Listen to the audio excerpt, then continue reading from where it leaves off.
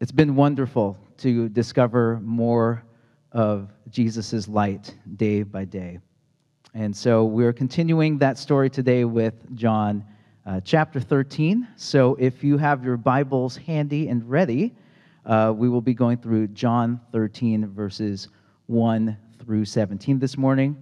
All of the passages are going to be coming from the New Living Translation, but feel free to follow along with whatever version you are most comfortable with reading, for I know that the Lord will show himself in that. So starting with verse 1. Before the Passover celebration, Jesus knew that his hour had come to leave this world and return to his Father. He had loved his disciples during his ministry on earth, and now he loved them to the very end. It was time for supper, and the devil had already prompted Judas, son of Simon Iscariot, to betray Jesus. Jesus knew that the Father had given him authority over everything, and that he had come from God and would return to God. So he got up from the table, took off his robe, and wrapped a towel around his waist, and poured water into a basin. Then he began to wash the disciples' feet, drying them with the towel that he had around him. When Jesus came to Simon Peter, Peter said to him, "Lord, are you going to wash my feet?" Jesus replied, "You don't understand what I am doing, but someday you will." "No," Peter protested, "you will never, ever wash my feet." Jesus replied, "Unless I wash you, you won't belong to me." Simon Peter then exclaimed, "Then wash my hands and head as well, Lord, not just my feet." Jesus replied, "A person who is bathed all over does not need to wash, except for the feet, to be entirely clean. And you disciples are clean, but not all of you." For Jesus knew who would betray him, that this is what he meant when he said, "Not all of you are clean." After washing their feet, he put on the robe again and sat down and asked, "Do you understand what I was doing? You call me teacher and Lord, and you are right, because that is what I am. And since I, your Lord and teacher, have washed your feet, you ought to wash each other's feet. I have given you an example to follow. Do as I have done to you. I tell you the truth, slaves are not greater than their master, nor is the messenger more important than the one who sends the message. Now that you know these things, God will bless you for doing them." So what's interesting about John 13? It's kind of a little bit of a sea change, kind of like what the weather that we're going through right now as summertime slowly fades away and gives way to autumn. You could feel a change in the air. You could feel like it's a little bit cooler, it's a little damper. For the last few nights we've had a lot of fog. And there's definitely a change happening. And that's what we're also seeing here in John chapter 13. It's a bit of a sea change where chapters 1 through 12 follows Jesus' earthly ministry, where Jesus himself is personally involved with the telling of the good news. Sometimes one-on-one interactions like the woman at the well, sometimes small groups, sometimes large crowds like the feeding of the 5,000. But oftentimes it's actually Jesus that is sharing the coming of the kingdom of heaven. But what we see here at John chapter 13 is that Jesus is now telling his disciples, this is now something that you're going to be doing. The gospel is now going to be shared through you and through your actions. And so this is basically where Jesus is saying, this is how you are going to continue his ministry, preparing them to take the things that he has shown them on the 3 years of this incredible journey that John has shared us for the past 12 chapters. And it's just so incredibly personal because John was there. Unlike the other 3 Gospels that are more like a recounting and an aggregate of different types of information and stories that have been compiled from other people, John was actually there. And so we actually get to see a certain intimacy that is continued here in John chapter 13. Because he's showing them for the past 3 years, this is what you're going to spread. This is the good news. And it will continue to spread even after Jesus' earthly body has gone away. And so why is this passage of feet washing so significant? Because, feet washing was just a commonplace thing. If you think about, most people got around on their feet. If you were lucky, maybe you could afford a mule or a horse, but that wasn't really most of everyone. Everyone was wearing sandals. We didn't have anything like these closed-toed shoes that we're so used to wearing nowadays. Footwear was a lot different. And so imagine if you're walking around Galilee for years, days at a time, following Jesus around on his ministry. You're going to have some pretty dirty, achy, tired feet. And so anytime that you arrive at a home, you would often be greeted at the door with a wash basin where you could wash the dirt off. Aside from just being hygiene, though, it was a show of hospitality. It was basically saying, come on in, take a load off, and relax. Usually feet washing, though, was performed by someone that was of a lower social stature, either a servant or a slave. Oftentimes, definitely going to be a lower stature than the homeowner, going to be a lower stature than the people visiting. And so what is Jesus demonstrating here? Because Jesus, in this passage, just like in previous passages, he's flipping the script. He's taking societal norms and practices and turning them on their head. Because he is their Lord, their master, their leader. And yet, instead of having the disciples' feet washed before entering the home, or at least before sitting down for the meal, Jesus interrupts this normal activity to wash their feet at a rather odd time. He takes off his normal clothing and assumes the stature of a household servant, insisting on washing the disciples' feet while they are gathered there at the dinner table. So what point is Jesus making with this? Most likely all of the visitors there that were seated there at the supper table would have already actually washed their feet upon entering the home, definitely before sitting down for the meal. So why does Jesus insist on washing their feet then at the table? Because Jesus is interrupting their expectations. He's doing this in so many ways. Even though they may feel like that they're clean already. They've come in the home, a servant's already washed and dried their feet. During the discussion, maybe there might have been some essential oils that were put on their feet to soothe some of the achiness that they might have from traveling. So they might feel like that they're already clean outwardly. But Jesus is telling them that maybe something else is happening here. That before the eyes of God, they might not actually be as clean as they think. Because I think that that's kind of like all of us, right? All of us have pretty good hygiene. I didn't smell anything funny when I was walking here in the church this morning. So, all of us, seem to take pretty good care of ourselves. I look around, everyone's very well dressed. Everyone's showered and refreshed for church this morning. And we might think that we're feeling pretty good about things. Got a good job, keep short accounts with people. Not particularly mean, not particularly at least. But then what's happening on the inside? Some of us might actually be carrying around a little bit of dirt that none of us can see. Maybe some of us can't even see the dirt that we're carrying around.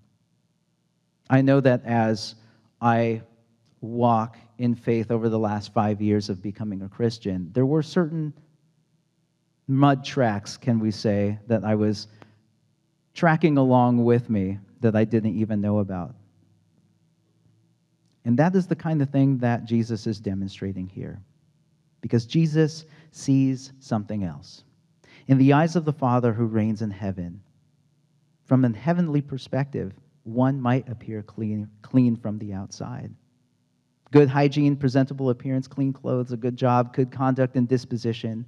But what's happening on the inside one's mind, inside one's soul and spirit may be, in fact, unclean, soiled, and tainted, because all of us fall short of the glory of God. Because even after becoming a follower of Christ, even becoming a fanatic of Christ, like what we were talking about in the previous Wednesdays with Friends, we could still be one of his own, but still have a lot of sin in our lives. We can commit our lives to Christ, believe in his salvation of our souls, but you know what? It takes a while, right? It takes a whole lifetime to learn what it means to come under Jesus' lordship and his sovereignty. It's kind of like it takes an entire lifetime to become a citizen of heaven. Because even after being saved, a lot of us still struggle with the same types of challenges that we experienced before we were saved. Sinful acts, covetous feelings, lust, addictions. Those are all the super obvious ones. But the not so obvious ones are like earthly pursuits, things that we pour more energy and devotion into, things that take our eyes off of Christ, take our eyes off of who we love. Because all of these things like money, acquisition of material wealth, property, prestige, highest social standings, awards, medals, etc., all of these things look great when it comes to our Western society. We term all of those things as achievement and success. But all of those things can easily take the place of God, that we end up sacrificing ourselves, indeed our own lives, within the tabernacle of our own heart. That we're sacrificing ourselves to an unholy thing. But you know what? All of these things, of course, they're forgiven through Christ Jesus because it's all been washed with his blood. His sacrifice has indeed rectified all sin if we call upon him, call upon his forgiveness, and continue the pursuit of cleansing through him.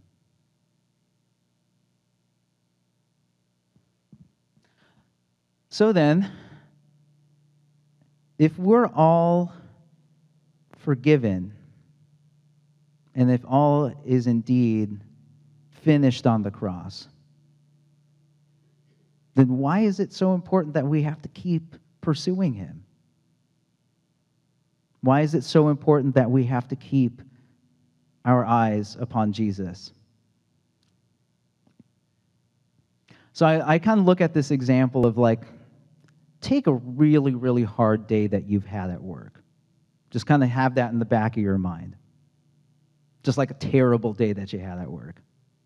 Maybe not the most terrible because we probably don't want to think about that one, but like the second most terrible day that you've ever had at work. So you come home, you take your shoes off, right? Because you don't want to be tracking in any mud into your house, right? Take your shoes off, you take a shower, feels great, you're cleaned off. And then imagine on your table the most amazing meal that you could ever imagine, right? Somehow it got there. Maybe your wife or your husband made it for you. Maybe you got like some really awesome roommates and they just made you this like great meal. Maybe like your DoorDash guy like snuck in somehow through the window and just like placed it there and it was just like awesome, right? It's everything that you ever wanted. So you sit down and you have a great meal. You're so satisfied. You're relaxed. You put on your favorite TV show, you kick up your feet. After you're finally feeling decluttered from your bad day at work, you get ready for bed and you have a beautiful, uninterrupted, and peaceful 8 hours of sleep. It's a great, great, great scenario, right? Probably something that doesn't happen to us very often, unfortunately. But imagine that you went through all of those things and then you woke up the next morning and you're like, oh, yeah, that was so good. I can't wait to tackle today. It was such a good meal, such a good shower, such a good sleep. I don't want to sleep, eat, or shower ever again. I'm so satisfied by that. I mean, that doesn't really make a whole lot of sense, does it? Because that's the way that it is like when we do not pursue God on a daily basis. It's like saying, you know what? Like, I've been forgiven of all of these things. I don't need to think about it anymore. I don't need to think about him anymore. All has been saved. All has been forgiven. It is finished on the cross. And so I'm just going to go ahead and skedaddle about my day, and I will not have to think about any of those things ever again because it is finished. But that would be the same thing as like saying that you didn't need to eat ever again, like you never had to sleep ever again, never had to shower ever again. Because that is what we are called to do. We're called to seek Jesus daily. We need his forgiveness daily. We need his grace daily. We need his life daily. Because we need to be refreshed by Jesus daily. We need him through the Word of God, through prayer, through fellowship with the body of Christ, the church, through sharing his light, the light of the Lord that was given to this dark world to be a light in the darkness. And remember that this darkness could never be extinguished, but we're called to share that. Because Jesus has already saved you.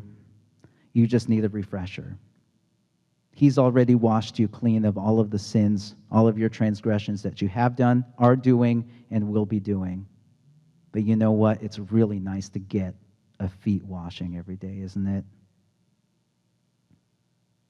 Because even though we have committed our lives to Christ by asking him to not only save us from the death that we deserve as sinners by giving us new life, we still need daily feet washings to remove the dirt that we've tracked into a house made clean by the Lord Jesus Christ. This is kind of like my little sound bite. So if anyone wants to take a picture of that, I'm going to go ahead and leave that up for a little bit. Because we all need a little sound bite to share on social media, right?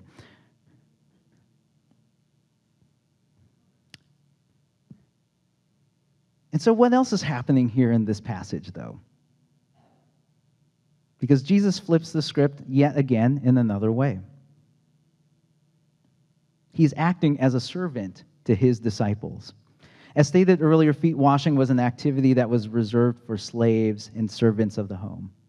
However, Jesus shows a new archetype for the kingdom of God. That earthly status means nothing. It is obedience to the Father that matters most. Christ is the Son of God, King of all kings, Lord of lords, just like what Mr. Mike back there said during our Bible study this morning. Lord of lords. Yet here he is in John 13 washing the feet of mere mortals, regular people just like me and you.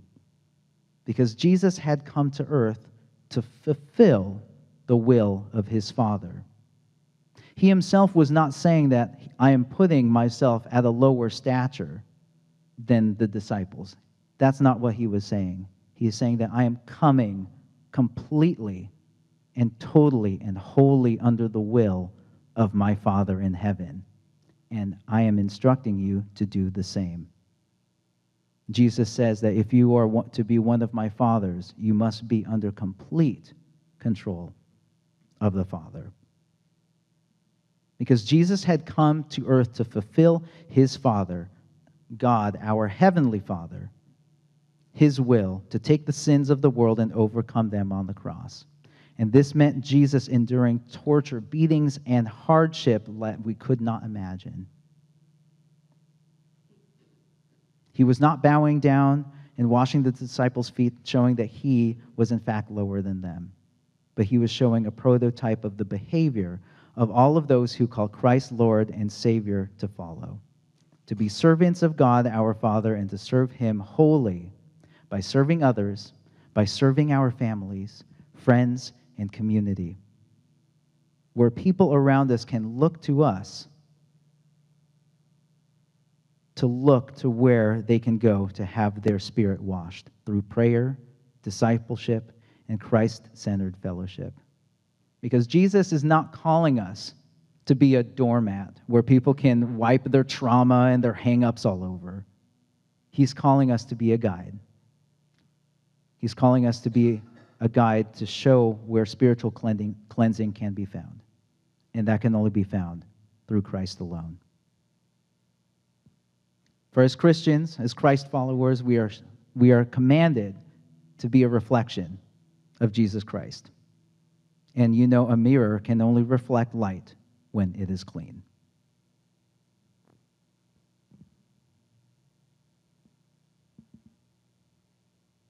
Because Jesus calls us to serve the Most High God, His Father, our Father. And we can only do that if we follow Him. So another kind of interesting thing, though, that happens in this passage, right? We see that Judas has already been singled out. Let me reiterate from verse 10. It says, Jesus replied, "A person who had bathed all over does not need to wash except for the feet to be entirely clean. And you disciples are clean, but not all of you." For Jesus knew who would betray him. That is what he meant when he said, "Not all of you are clean." So could you imagine the gravity of that situation? Jesus gathered there with his 12, knowing that one of them is going to betray him. And then yet he washes Judas's feet anyway. So that underscores a really important point, is that Jesus saves all, but some will reject his salvation. Because Jesus knew that Judas had been seduced by the devil to betray him. The salvation of Christ had already been offered to all of the disciples, but Judas was one that rejected him. So this brings up an important point. In Judas's selfish aspirations to please the people around him and for material gain, did he in fact say no to salvation, say no to heaven, and say yes to hell? Is there a reality of not going to heaven despite the good news that Jesus Christ offers us? Because this passage states that not all that were seated at the table were clean. Not all had been washed by Jesus' salvation. Judas had rejected in his heart and in his actions. And there have been arguments saying that Judas had been banished to hell. Some say yes, based on several passages in the Bible. So during my time here, I protected them by the power of the name you have gave me. I guarded them so that not one was lost except for the one that was headed for destruction, as the Scriptures foretold. Then you will say, "But we ate and drank with you, and you taught in our streets." And he will reply, "I tell you, I don't know you or where you come from. Get away from me, all you who do evil." Because I think, it is completely possible for us to reject the Lord. And in turn, the Lord can reject us. Those who do not call Christ their Savior and their Lord will not be saved from the death of sin. Even though Jesus came with a lifeboat, the only way to be saved from the crashing waves is to get in. And if you don't get in, do not be surprised if you sink. Because Jesus came to save all, but not all will accept his salvation. For people, you know what, we're kind of an odd bunch. We like to do things our way. We like to stroke our own ego and say that I have created my life with the brawn of my hands, with the cunning and nimbleness of my mind. I did it my way. But when we live life by our own devices, usually those devices become the vice that gets us trapped. It's the vice that breaks us, that leads us astray, and leads us to destruction. Because Jesus came to save all. And the main question that we have to ask ourselves every day is that, do we want to get stuck in the vice?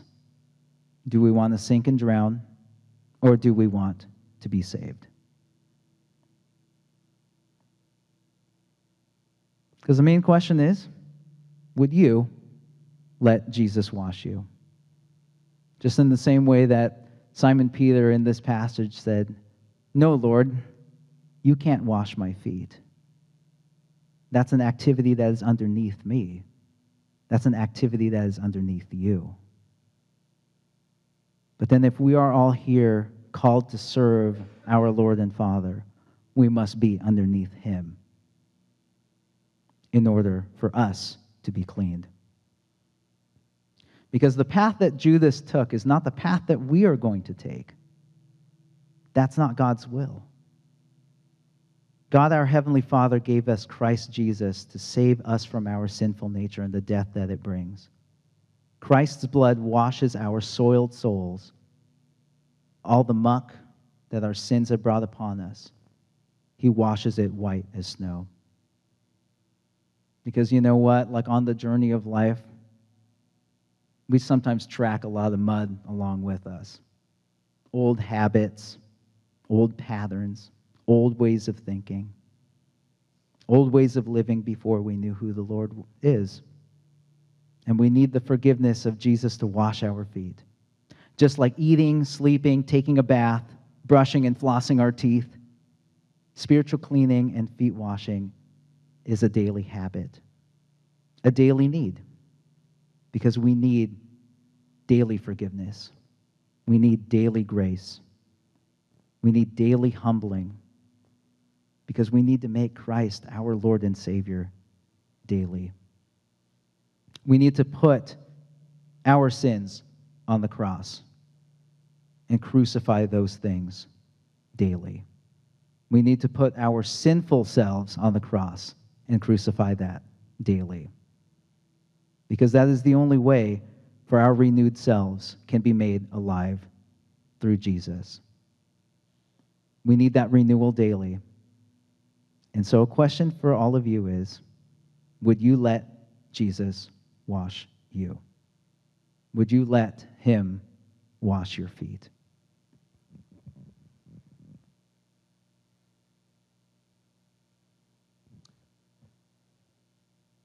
So I'd like to invite the worship team back up here before I wrap up. Thanks for listening to my talk today. And I just, wanted to remark with this because a lot of you sitting here in this room have been walking with the Lord for a very long time. Some of you have actually been walking with the Lord since probably the day of your birth, maybe at least since the first time that you could remember, that you grew up with the daily waterings that the Holy Spirit gives you, that you got to walk in Jesus' sunshine every single day up until this point. And I admire that. I mean, I would almost like to say I envy that, but envy is not really a fruit of the Spirit, so I'm going to go ahead and say that I don't envy that. Because I myself have only been walking with the Lord for a few years, but you know what? The light of his love is still all the sweet. And some people that might be watching this online, maybe they're not walking with the Lord right now. Or maybe they're kind of wondering what it's like, maybe teetering on the edge a little bit. But just as an encouragement, sometimes when we take our eyes off of Jesus, the road that leads to him, we end up spinning our wheels off of the pavement, right? Sometimes we hear a little bit of a skid and then we get back on again. Or sometimes we end up in a ditch and we're stuck. The wonderful thing about the Lord is that he's kind of like a tow truck that'll get your car out of the mud. He's a little bit like the body shop that's going to fix your car up and make it all brand new again. He's a little bit like the hospital that's going to patch up your scrapes and your bruises and your bumps. But in all reality, he's just so much better than that. Because he ain't no tow truck. He's better than that. Because a tow truck you have to wait for. A tow truck just says, "Could I see your AAA card?" And then after he gets your car out of there, he splits. And he's not like a body shop. He's much better than that. Because a body shop will put new parts on an old car. And you know what? He's also not like a hospital. He's better than that too. Because all a hospital can do is patch up the stuff that's physically present. And then Jesus heals the parts of you that nobody can see other than him. And the wonderful thing about it is that he heals the parts of us that needs healing the most. And he heals it for all of eternity. And so if you want to say yes to Jesus washing you this morning, let's go ahead and say a prayer together. You could read this along with me. Dear Heavenly Father, thank you for sending your Son, Jesus Christ, to take my sins and wash me completely clean. Please, Lord, forgive me for the sins I have committed. I renounce my sinful nature and nail it to the cross. I am a new creation through you. Even as I fall short of the glory of heaven, please, Lord, wash me and renew me, and help me wash the feet of others. I want to be your servant, for you are Lord. I pray this in your name. Amen.